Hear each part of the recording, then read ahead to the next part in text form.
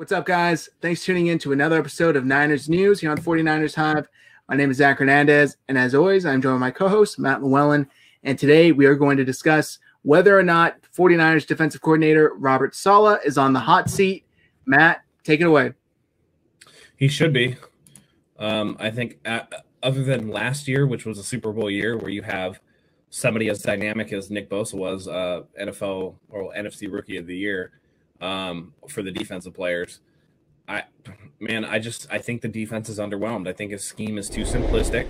So it's really simple to learn, but he doesn't make adjustments, so it's simple to figure out. And I think the leash is getting a little short because the one thing that I've noticed out of Robert Saleh defenses, especially on like coming into the game against scripted plays on first quarter, first drive, whatever, the defense typically comes out flat.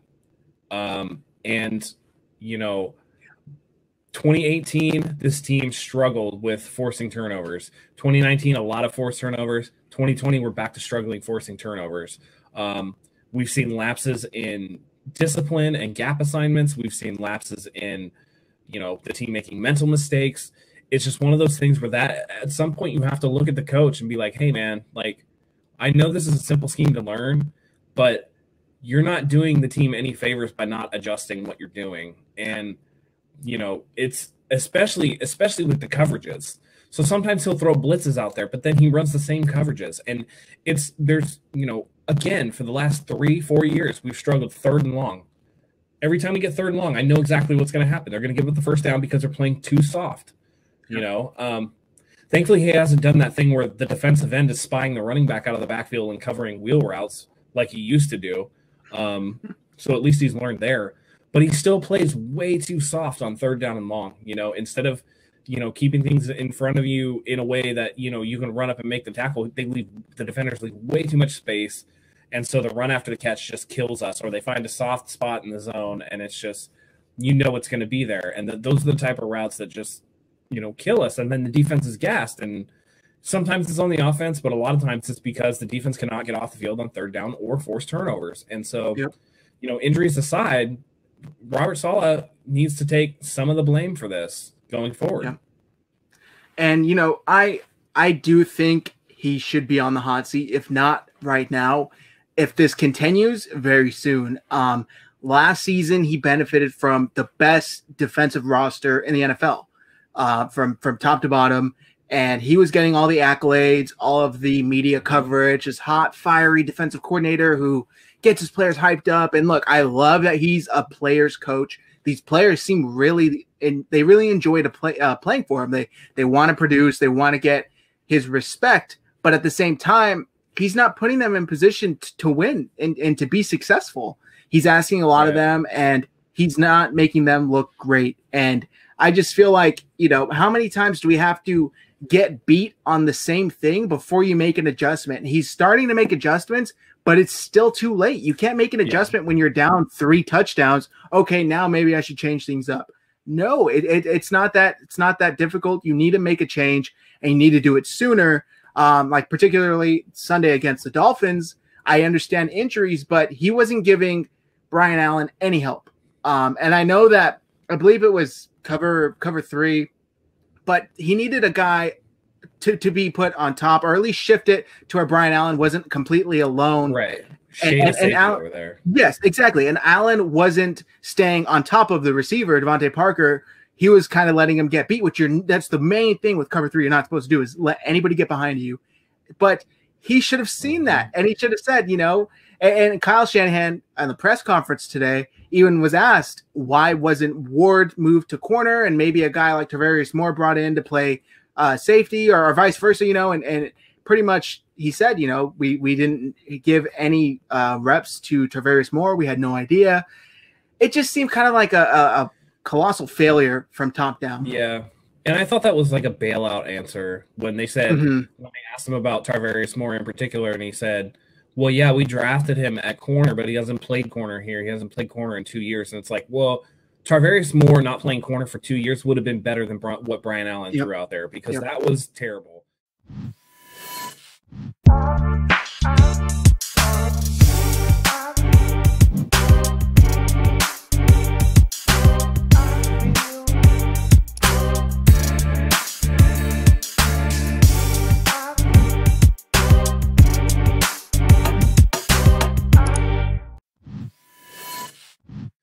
And, you talked about, Saleh being fiery and this and this and that. I haven't seen that from him this year. And the other thing I haven't seen from this team is swagger and energy that they had last year. They don't have it.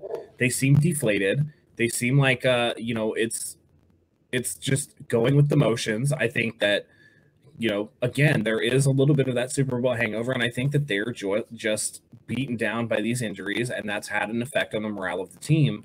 And so, when you see and pair that with Robert Saleh not making the defensive adjustments like you talked about until it's too late, I think Robert Saleh is actually in danger of his voice falling on deaf ears. I think he's starting to lose that defense because I don't see the same level of urgency and swagger and sharpness and energy that we saw last year. And that's concerning to me. They just look just a step lackadaisical on everything. And I think that at the end of the day reflects on coaching. And because Kyle lets Saleh do his thing and Kyle doesn't really get involved on the defense, ultimately that is on Robert Saleh and Coach K on the defensive line and, defensive back coach. It's on all those guys, and they got to get it together. Otherwise, the one thing that we know about regimes that have disappointing seasons, they'll give the head coach and the general manager some leeway, but guess what happens? Coordinators start getting axed and replaced. Yep. So, if they don't get it together soon, injuries or not, there's not going to be a lot of leftover excuse for Robert Saleh and company on the defense. No, not at all. And that's a good point. He hasn't really been fiery this year. And what's there to be fiery about? I mean, besides a sag or a few plays, which, by the way, I just need to say real quick, seeing Quan dance and showboat after getting a sack when you're down 3 or 4 scores, it's just like, what the hell are you doing, man? Yeah. Stop. You look like a fool. I hate that. And again, that reflects on Saleh. It does. Because that's the culture that he's cultivated. Right. That's what he allows. Like when you watch a team on special teams, right, and they kick a kickoff through the end zone, but you see all 11 guys on a kick team, or 10, because the kicker doesn't really count, but you see the 10 guys on kick coverage run through the back of the end zone. They sprinted all the way down and through the back. That's something that you can say, hey, man, like there's good discipline there because they're hustling through the play. You know what I mean? And I just don't see that with this team. I don't see the same hustle, and I don't see the mental strength. Quan looks absolutely like he's regressed from last year, from a mental and decision-making standpoint. Not that he can't physically do things, because I think that he's still, one of the fastest and most physical linebackers. That play that he was covering Shaheen on that rub route on that touchdown, it's like he got out there he reacted as quick as you possibly could, and he didn't get there because that's just great play design. But there was the game against Arizona on the 3rd and 14 or whatever when, he just lost track of the wide receiver, and then it's like it's first down. And it's just like, or I'm sorry, he was following the wide receiver and lost track of the line of scrimmage, and Kyler Murray was able to scramble. And it's just those mental mistakes, those things reflect coaching. If the coach doesn't have the team buttoned up, those type of things are going to happen.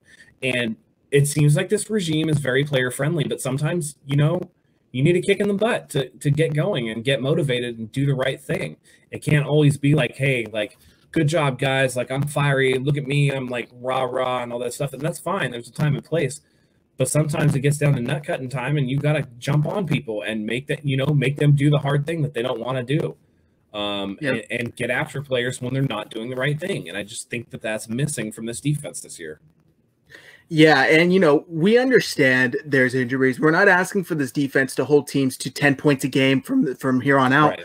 But we want to see improvements. I want to see him do the best with what he has. And right now it's almost like he's just kind of, shrugging his shoulders like, well, I'm injured. What do you expect? We're going to give up 30 a game. That's just how it is. No, you still need to call a good game. Right. You still need to make adjustments, and you still need to. You can't let Ryan Fitzpatrick look like the second coming of John Elway. You can't. You just can't do it. Not at all. Not at all. So, I mean, it remains to be seen. We'll see if he does improve and get his act together. But if not, I'd argue he's definitely on the hot seat, and I think you agree with me there. Yep. But I think that's going to do it for us today, guys. I want to thank you all for tuning in to another episode of Niners News here on 49ers Hive. If you like what you see, hit that subscribe button, like button, and also share this video. Get it out there. Ask your friends, do you think Robert Saleh is on the hot seat? And drop a comment below with your answer. Go ahead and click the bell for notifications. Make sure you turn them on so you don't miss a video. And until next time, Go Niners.